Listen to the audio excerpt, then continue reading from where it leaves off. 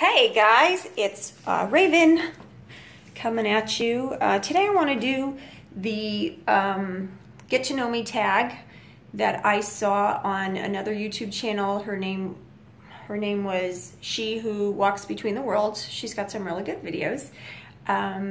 So it's 16 questions. It's pretty quick, so I thought I could do that and you guys can get to know me a little bit more. So the first question is, how old am I? I don't like that question anymore. I'm gonna be 48 this year. I'm not sure how that happened so quickly, but yeah, so I'm gonna be 48, and that's all I have to say about that. Don't blink. I live in Las Vegas, Nevada. Moved here just a couple of years ago. Before that we were in Phoenix for quite a few years, raised our kids there. Before that we were in the Northeast. So yeah.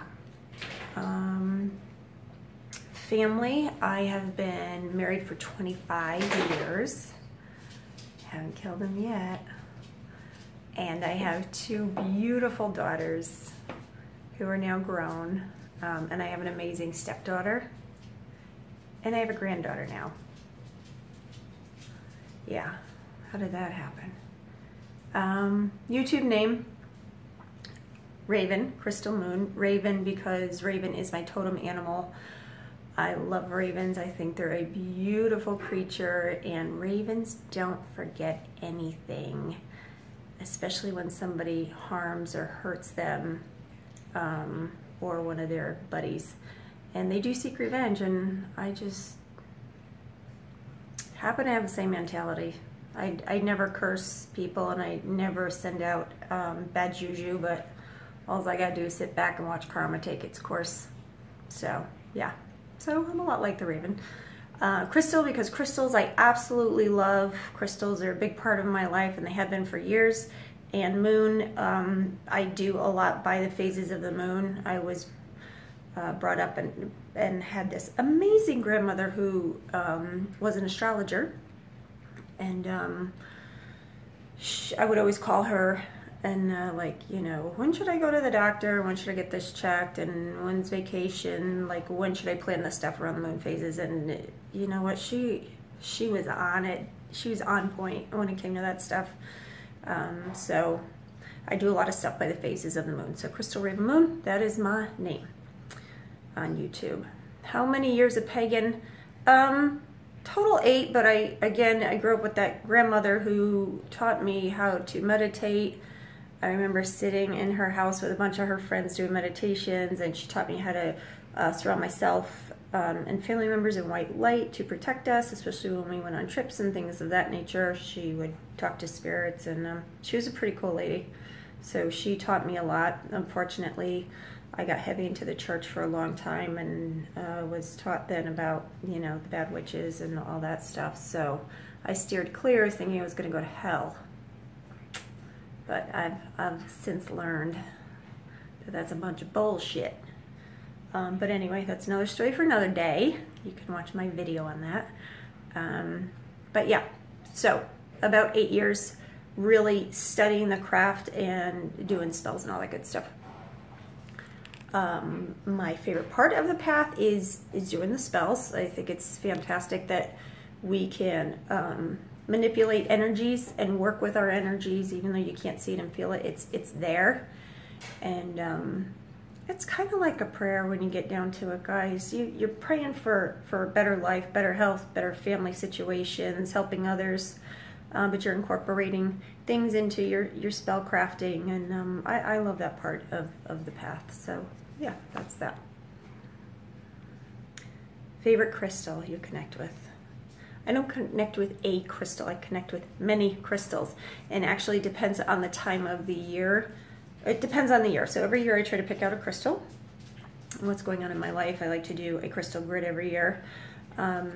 This past year it was selenite, which is, I got a big ass mama right back there. It's like my 20-inch selenite that I got from the Tucson Gem Show with my daughter.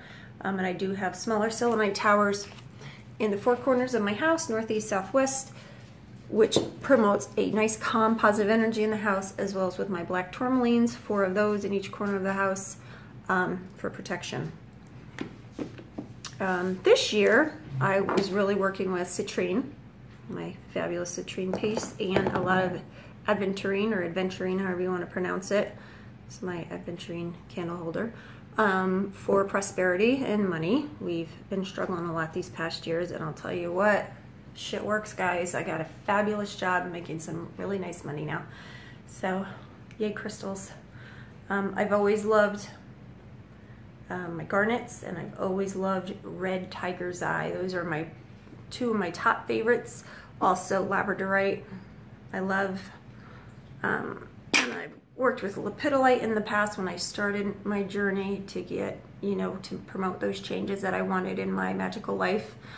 And about 3 years ago, I was working with smoky quartz. This is my monster smoky quartz that I got with a little bit of pink tourmaline in there. There's a few little spots, but anyway, I actually slept with this. I put it in my chest, and I'd fall asleep with this monster, and it never bothered me except for one night. But just take away the negative energy. We're having some issues, and it really helped. So that's that. But if any of you are watching, I bought this because I liked it, and I don't know what the hell it is. It's purple and gray. So if any of you guys know what the hell this is, can somebody tell me, please? Because I can't figure it out. Okay, anyway, moving on. Favorite herb, rosemary. Love rosemary. It's a great herb. It's easy to grow. It's protective.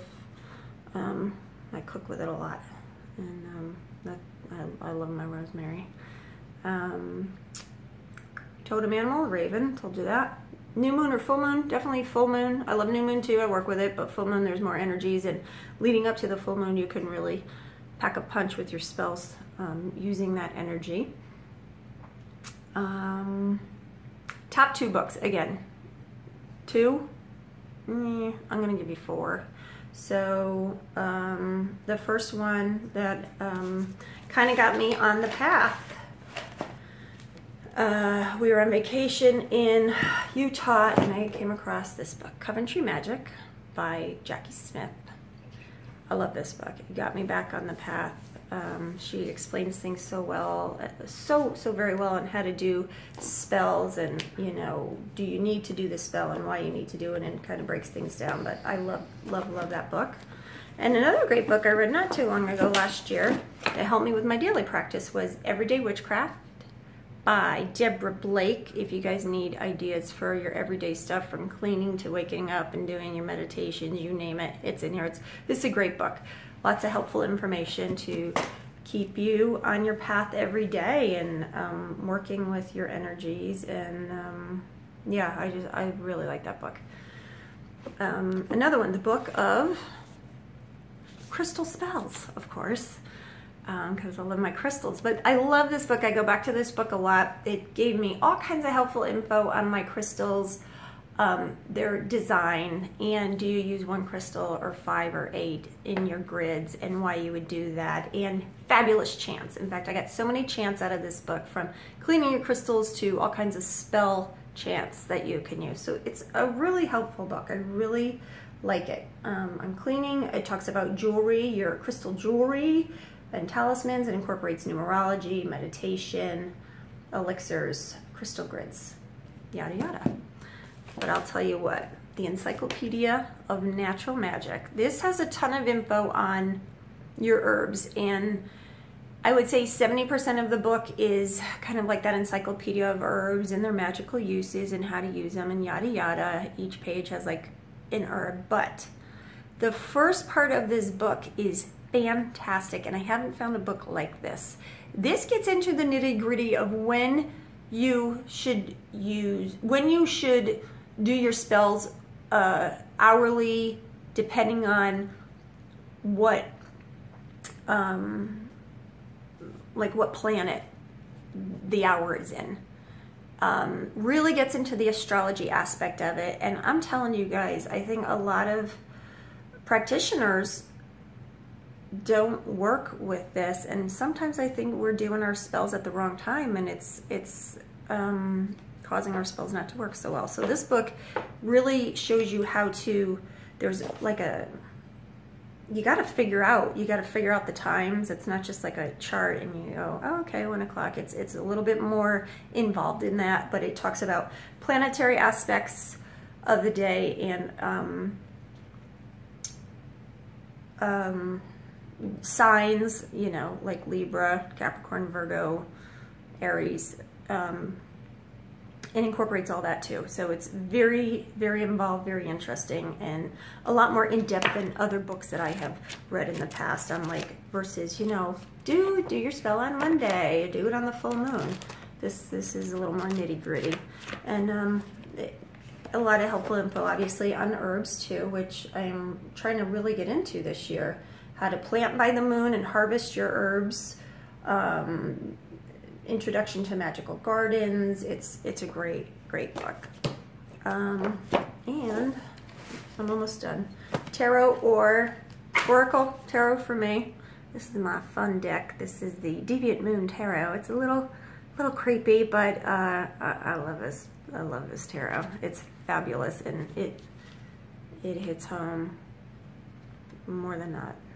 Probably like I'd say 99% accurate for me when I use it. So yeah, it's also got a great book that goes with it. My heritage, I am a mutt. I thought I was half Italian, quarter Slovak, quarter French Canadian. Turns out I am not French Canadian at all. I am a little Irish and English and a little like Viking land. I'm not sure where up there, north cold area. Spanish and 9% Middle Eastern, which I found really crazy because I never considered that I'd be Middle Eastern in any way, shape, or form. So that was really funny to find out. It would be like telling a Middle Easterner like a cowboy or something, you know what I mean? Like, it was weird. Anyway, that was neat to do. I highly recommend you guys do that testing, that DNA testing that you send out if you're not sure. It's eye-opening. So I have a lot more places to go visit now and check out my heritage. Element that I resonate with. I am an air sign. I think a lot. And when I get into something, I really get into it and have to learn all about it from top to the bottom, left to right. But if you knew me, you'd say I was a fire sign because I am 2 feet in, let's go, fast forward, and let's get it done. But I also like earth stuff because I love my crystals and I love my herbs. I am not a water sign, and I hate the ocean because it scares the living shit out of me. Those big old animals down there. So yeah, I don't do the ocean thing. Oracle, yeah, we did that. Element, yada yada, heritage. Okay. And are you a closet witch? None more. Hi, old friends and family. Yeah, I came out. Most people who are close to me know that I dabble in the craft. They probably don't know how much, but yeah. Goddess? Yes. I work with the goddess. I believe in the goddess. I don't have a particular goddess, but I know that there is a feminine part of the aspect. There is male, female, there is black and white, there's up and down, there's hot and cold, so you gotta have both sides to everything. There's bullshit about male god, and yeah, no, so sorry. So that's all I got for you. My timer's running out, and I love you guys, and blessed be. Bye.